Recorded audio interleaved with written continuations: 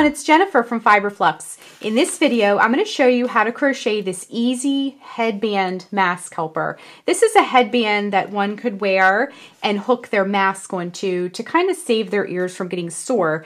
A lot of people have to wear masks for a very long time right now, and this is a really comfortable way to wear the mask. An added bonus of wearing a headband mask helper is that it keeps the hair off the face. So all those little like tickly hair pieces, it keeps you hopefully from touching your face if you need to get your hair off your face. So it does also keep the hair off the face, which is a great added bonus to this.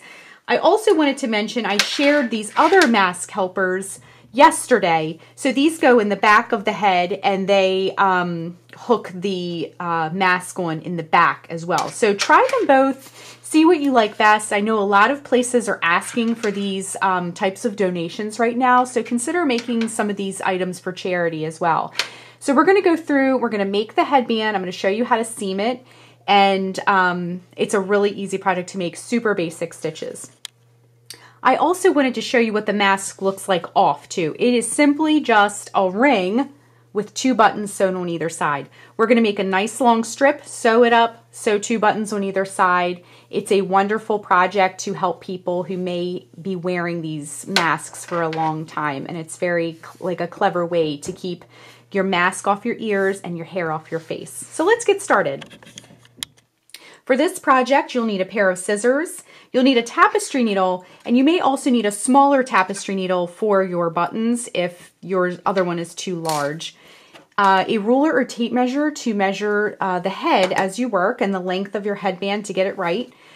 We're going to be using a 5.5 millimeter eye crochet hook, and then you'll need some cotton dishcloth yarn. My favorite is Scrubby Smoothie from Red Heart. I'm going to be using this pink one today, but I wanted to show you the label also. To begin, we're going to put a slip knot on our hook. Wrap the yarn around your fingers to make a loop. Bring the yarn behind the loop, reach in with your hook, pull up that loop and tighten. And let me just zoom in a teeny bit more so you can see. The next thing we're going to do is chain 8. So to make a chain, wrap yarn around hook and bring it through the loop. That's 1, 2, 3, 4, 5, 6, 7, and 8. Next, what we're going to do is work a half double crochet in the 3rd chain from the hook. This loop here does not count, so we're going to go 1, 2, 3 in that 3rd chain from the hook, and we're going to make a half double crochet. So to make a half double crochet, wrap yarn around hook, insert it into that 3rd chain from the hook, and bring up a loop. You'll have 3 loops on your hook. Wrap yarn around hook, bring it through all 3 loops, okay? Then we're going to work a half double crochet in each chain across our row here. We're going to be working vertically, and then we're going to seam the ends. Okay, so just work your half double crochets in each chain across.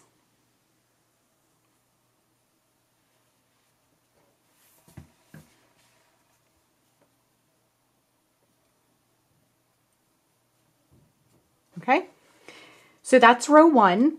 So let's move on to row 2. Row 2 is what you'll repeat for the rest of your headband. It's super duper easy. What we're going to do is chain 2, 1, 2, turn your work a half double crochet in that very first stitch, work a half double crochet in each stitch across. So we're just going to do this row together in its entirety. Half double crochet in the next stitch, half double crochet in the next stitch,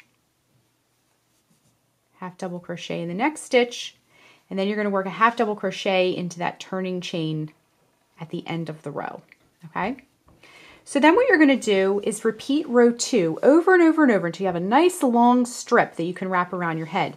What I would recommend is measuring the head first and kind of getting an idea, or you can measure your head, or you can just keep going and kind of put it on your head as you go along, okay? So repeat row 2 over and over, and then we'll rejoin. I'm going to show you how to finish up the rest of the headband.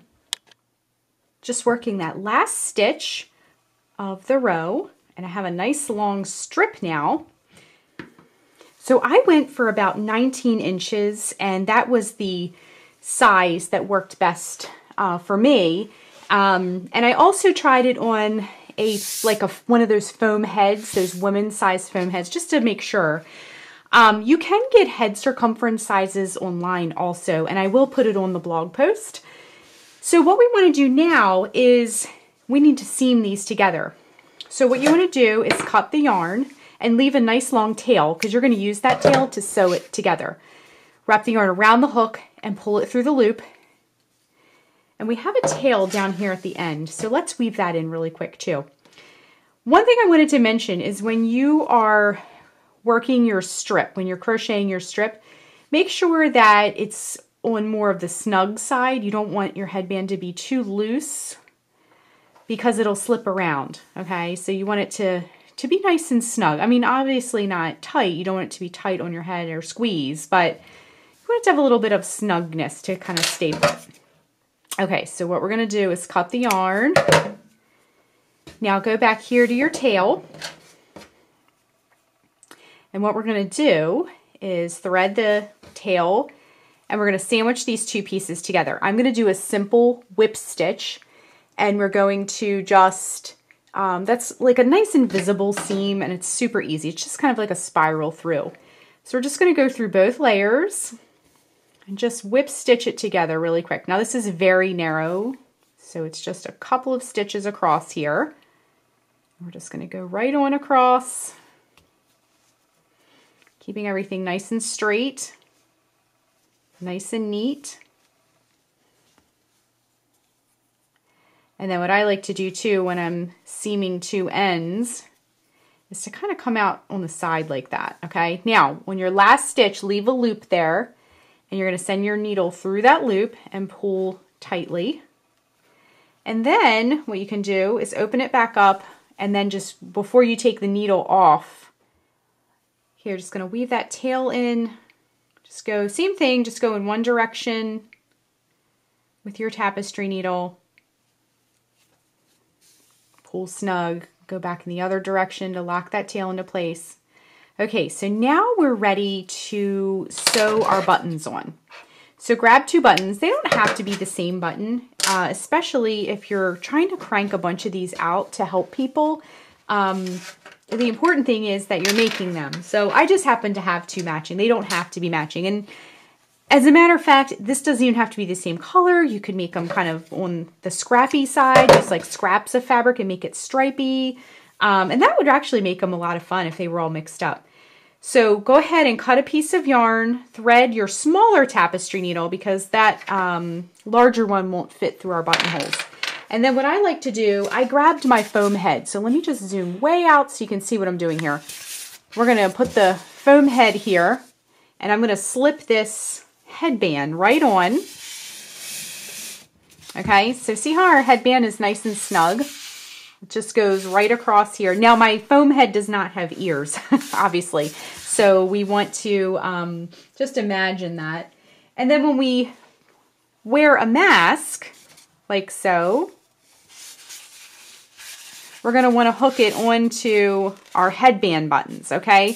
So if you put the mask on, kind of locate where those buttons would be. So I'm going to do it on either side. Mine is really right where, on my head, is right where this seam is. So I'm going to kind of use that as a guide.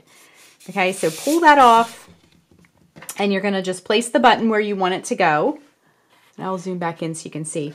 Grab your needle, and you're just going to come in from the back and go through. Don't pull it all the way through. And then just sew your button right on. Just get it right on there. Just like that. And then flip it over. And then you're just going to tie a knot right into the yarn, right on the back. So this is the inside. You can take the time and weave this in nice and neat, or you can just snip it flush. It's totally up to you. I'm just going to give mine a little snip. And then we're going to, this tail is plenty long to sew the other button. We're just going to sew the other button right on. So what I want to do is put the headband back on. And I'm pretty sure it's going to be directly across, but I just want to double check. So slip that headband back on. Let me zoom back out. And remember, I was using the seam here. as my guideline. I'm just slipping that right on there. Okay, so there's my one button, and then we're going to go across, and I'm just going to like mark it with my hand. I'm going to put it right there, okay?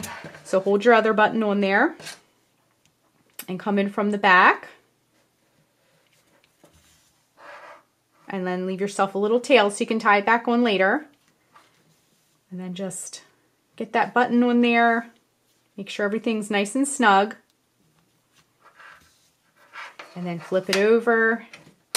And then just tie it right on. Make sure you tie it on nice and tight so everything stays put.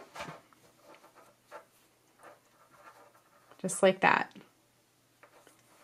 Okay? And then, like I said before, you can just cut it flush or you can weave the ends in. It's completely up to you. It won't show.